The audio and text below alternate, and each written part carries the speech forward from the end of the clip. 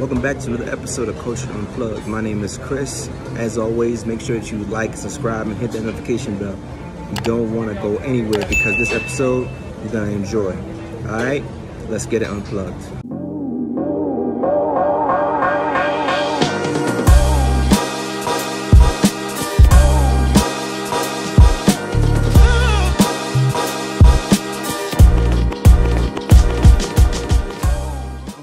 I want to thank you first of all for tuning in, for joining in as we're talking about trust. And we're live, at least I'm live right now, all the way in Las Vegas. I wanted to take the time to make sure that I focus on your growth, because even while I'm here, I'm having a lot of fun, having a lot of, great times and all that good stuff. I'm still about being committed to you. So what that looks like is for you to really grasp the whole concept of trust. Now, a question was raised. I got an inbox from a gentleman who's going through a situation. He's out. Let's call him AJ. So AJ is out in the Midwest, and he's basically a situation to where what he shared with me is, look, I lost my girl's trust, and how can I gain it back? Well, it actually is something that revolves around my past and my past mistakes.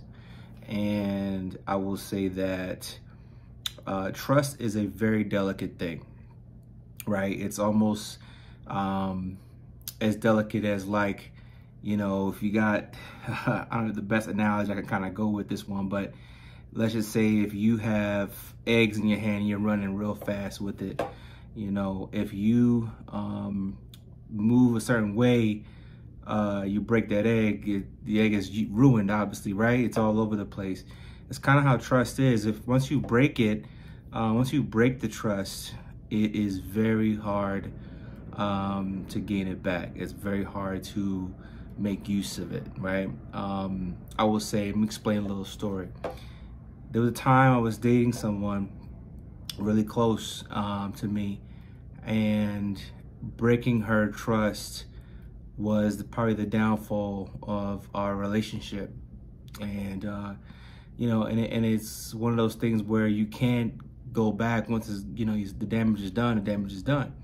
So whether it be you lying about something that was you could have just said, hey, this is what it was up front, or whether situations where you felt like, hey, it was a small lie, a little lie. A lie is a lie, plain and simple. Let's just keep it honest, keep it upfront and honest. But once you break that trust with somebody that you're dating, somebody you're dealing with, it's very hard to have a meaningful relationship after that. And a lot of times, and it depends for some people, right? But like, there's some some relationships, some women, friend even if it's just friends, if it's people that will say, okay, you know what, I'm gonna give them a chance to allow you to redeem yourself and work yourself back into a relationship again. But it's gonna be a little different, okay? So obviously that person's probably always gonna think about whether or not you're gonna lie again, okay? That person's always gonna also think about whether or not you are gonna really be committed in that friendship or relationship with that person. So I will say that for myself, someone who's lied before, and I'm being honest with you because, hey, this is a safe space between you and I, you have to make sure that you are trying to be 100%, and not only what you're saying and what you're doing. What you're doing is actionable things, right? So for instance, you're trying to initiate security, making sure that person feels secure about who you are with them, okay? So whether that may be a relationship that you care about, maybe a friendship, maybe it's something to do with work, you gotta prove and rebrand yourself. And that's something that we're gonna be talking a lot about as well with this channel, this couple episodes, is branding, right? So your reputation, first of all, means 100%. It should mean 100% to you. If you don't have one, you want to start now and create one, okay? I can say that for me, reputation is high on the important scale for me with you and I, right? I mean, to make sure that, hey, you know that I'm on my up and up. You know, I've made mistakes. I've lied. I've cheated. I've stole. I didn't kill anybody. But I made mistakes, okay? And it's a safe space to understand that there is a possible way, depending on who the person that you've lied to, right, AJ? There's a possibility you can regain that relationship again. It's a possibility that both of you can move on and everything will be okay. But I can't tell you that for certain that relationship is going to be mended. I can't say for certain that everything is going to go well, because relationships take work, regardless if there was any type of hurt or stress or anything you've done on your part. It takes work, and this just means it's going to take even more work. And you have to decide whether or not this particular person that you lied to is worth what you have to do to prove otherwise of who you really are, or the person that you're trying to change for the better, right? So in order to get her back, now this is theoretical. I'm not saying, again, that any of this is gonna work. But I can tell you that you're gonna extend yourself on a limb a little bit. You're gonna, so to speak, stretch your actions so that you can prove otherwise. Because at this point, brother, you on probation, if not already terminated, if not already sent to prison, right? You already been sentenced. The attorney has said, look, hey, we done all we could do. But there is still those situations to where you have a sort of a, not to say a miracle, but there's a possibility, there's a chance. Since we're in Las Vegas, we're playing with a game of chance here, okay? The chance is that you could possibly get this person back. Now, the way to do that, and it's just theoretical again, is you make sure you acknowledge the wrong you've done, okay? Be 100% clear. What I would suggest, I would take her somewhere really special that you feel is special to you, where you really can't see or hear anybody else per se, right? It's somewhere, maybe a park, maybe it's somewhere by water, or, you know, not on any type of forensic files type stuff. Just keep it real simple. But go somewhere peaceful. Go somewhere that encompasses nothing but peace, bliss, 100%. Because you gotta be able to take the fire that she has and anger over what you've done and put her in a place of peace. And it's the only way to really mend it. And you gotta keep it real simple, and you gotta be able to share with her and say, look, what I did was wrong. And nothing can take that back. Nothing. And if this person means the world, you'll say something like this: you mean 100% to me in my life. And for whatever that I have said, whatever I have done, it does not measure up to the type of person, type of man that I know you want to be with.